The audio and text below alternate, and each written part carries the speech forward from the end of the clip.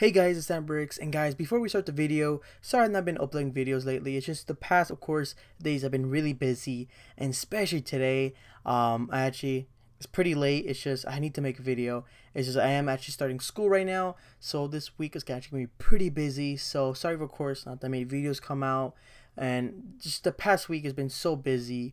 And of course, Saturday DC Fandom happened, and that was of course insane.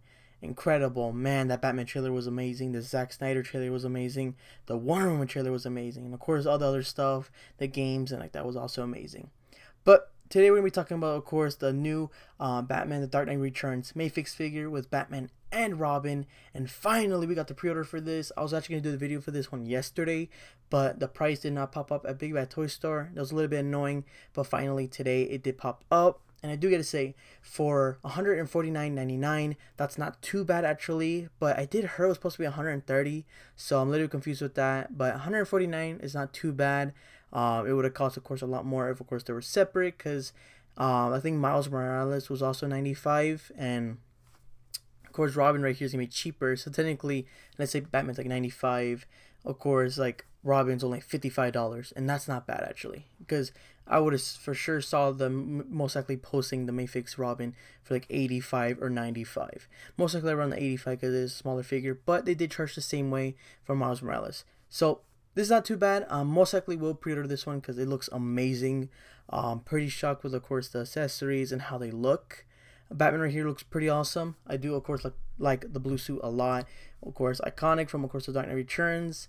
It looks really cool. The cape looks amazing. I know we got the look of the Hush one, of that one of the MAFEX, and it does, of course, look too poofy, but we haven't seen how the Dark Knight Returns one's going to look like, because I think next month the black one, and of course the one he's of course beat up, should be coming out next month. Then most likely will get delayed, so I guess we'll see.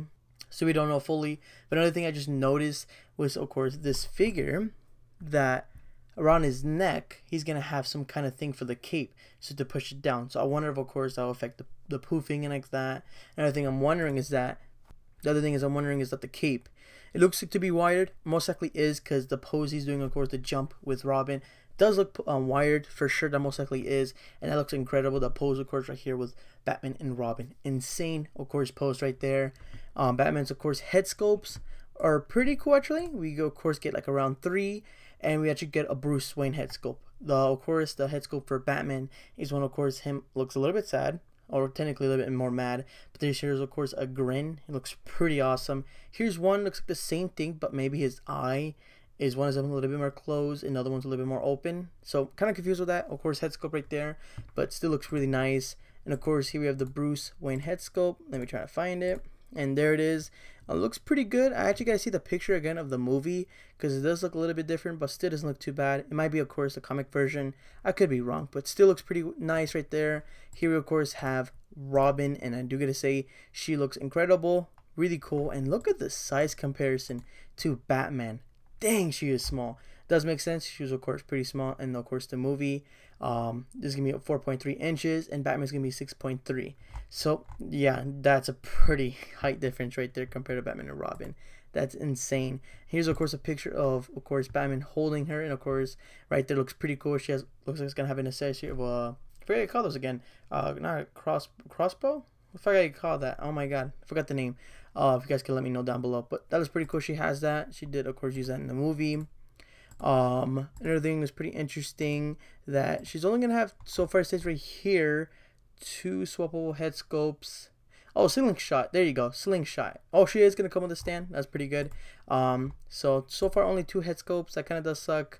But at least it came with some. Sorry for that. But yep, here's, of course, the one, of course, her hair's a little bit more up. Here's one of her hairs going down, and of course the one hair going up. She's smiling in this one.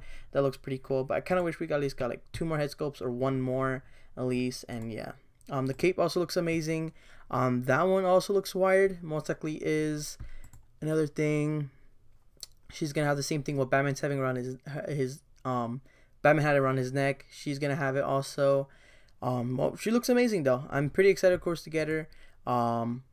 So far I don't see any complaints. Maybe there's only one thing, the of course around her, I don't know if you call that a skirt, that piece right there might affect of course the posing, but so far when you see some posing it doesn't look like too much. Let me see the pose again, that the side. So far she is pretty well posing right there. Oh, the part she's jumping looks also pretty good, so it doesn't look like it's gonna affect too much, but I think it might with some posing. So it doesn't look too bad. She looks of course incredible. Batman, like I said, looks awesome. Really cool blue suit. Really excited, of course, to get the black one. I just need to get it. It's just there's so much stuff been coming out for pre-orders, and like, oh my god, especially this like 501 battle pack. I want to buy more of those, and of course, like September 1st, Diagon Alley. That's gonna be insane, of course. But do gotta say, looks incredible. Most likely will buy these two for sure for $140.99. The only bad part, of course, I see so far is that it's gonna be coming out third quarter of 2021. That is insane. Technically, the same like September, just of course next year. Oh my god, that's insane to me. That's really insane. But yep, so we guys thoughts of the course of this 2-pack right here. You guys gonna pick it up? You guys gonna pass? I'm really excited for it. It looks amazing. Can't wait. So thank you guys so much for watching. See you guys next time. Bye.